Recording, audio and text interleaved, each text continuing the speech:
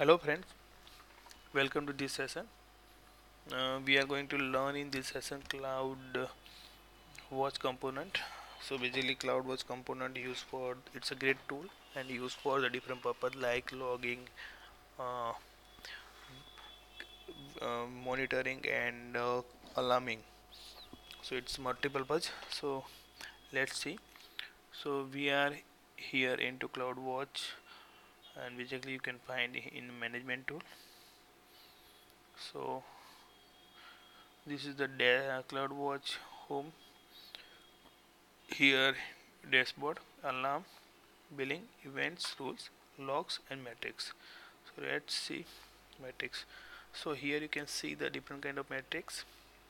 This is the component which we have used earlier, and based on that configuration it's showing here.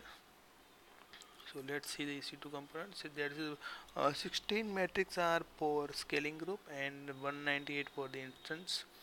So you can see the different metrics here. So you can see here, so CPU utilization, disk read byte, disk write byte, network out, network in, disk read ops.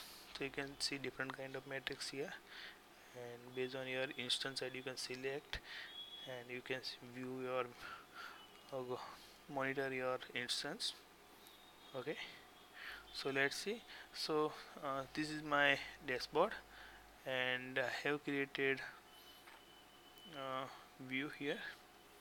So I'm adding widgets in this view.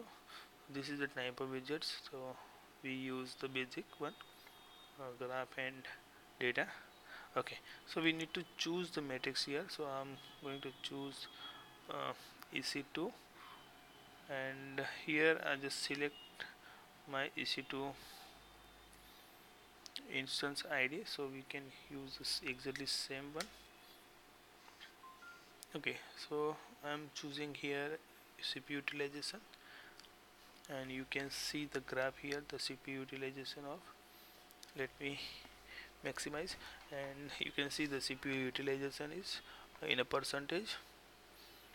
So this is the graph here you can see, and you can also monitor. You can change the name of your graph.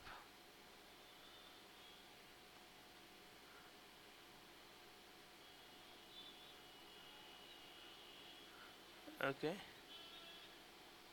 okay, so now you can save your dashboard, and you can add more graph for your particular EC2 instance, or whatever you are required for any other uh, component of AWS. So I'm just adding networking so we can see the difference. Okay, so this way you can monitor your in, instance. Okay, so one more thing is alarm. Okay, you can create alarm from your CloudWatch. So let's see the EC2. Okay, so basically this is my EC2 instance ID, and I'm creating the alarm for the CPU utilization. Next. Okay, so this is the basic configuration. So if I create alarm role for CPU utilization is the continuous greater than 80%, and then it should be reboot, so it can, or it should be notified to me. So CPU greater than equal to 80%, just giving the name here. Okay, and this is the configuration.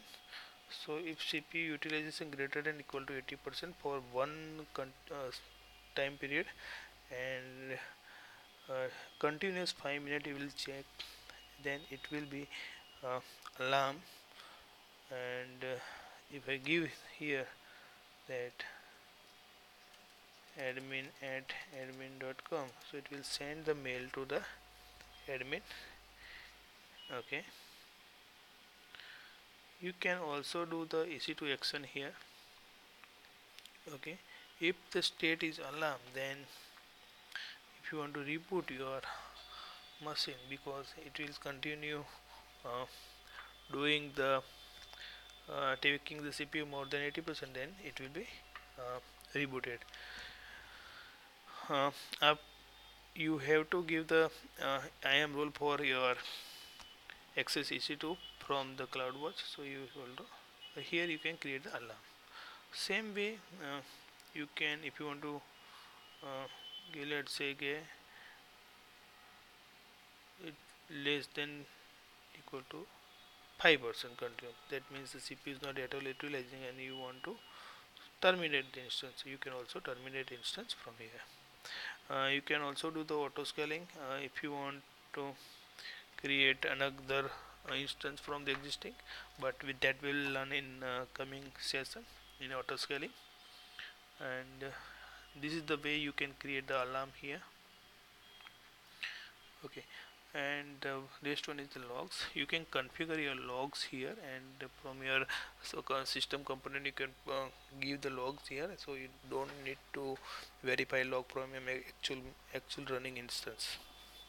Okay guys, this is the CloudWatch, and we have seen the CloudWatch views, metrics, how to create alarm, and how to set the alarm using different combinations.